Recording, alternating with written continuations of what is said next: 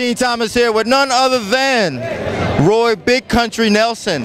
First thing that stands out in my mind right now, I'm standing next to you and I saw you limping over here. Just tell us a little bit about why you are limping. Because I forgot the wheelchair. He forgot the wheelchair. All right, so how you enjoying the Expo so far? You know what? I'm actually enjoying it. You know, the fans are, you know, what make our sport, so. Okay. Let me see, you got the little mullet going on. What's up with this, man? Like, there's the entertainment and there's the sports side, and the fans love the mullet. I hear you. Now, where does the name Big Country come from? You know what? I really don't know, because I was born in Las Vegas, so there's not much country out there. I don't get it either. He's born in Las Vegas. He got a mullet. You know, I don't get it.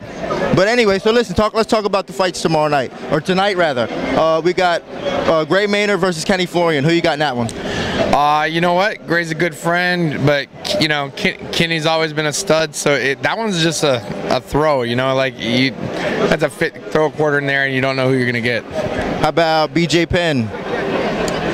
And Frankie Edgar. You know what? I'm good friends with BJ, but I'm also a Henzo guy, so you got to go with Frankie just because he is the champ. You know, like, you know, he puts the work in. So, you know, I think Frankie deserves, you know, a little credit for what he's already done. James Toney, Randy Couture. You know what?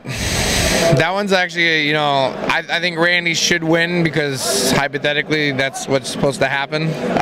But anybody can be clipped on the way in. How would a fight go between you against James Toney? That would mean easy. I'd win. How? You know what? We've already seen. You know, I might knock him out, or I could take him down and just crucifix him. You know, whatever. There's lots of things. Yeah, I feel you.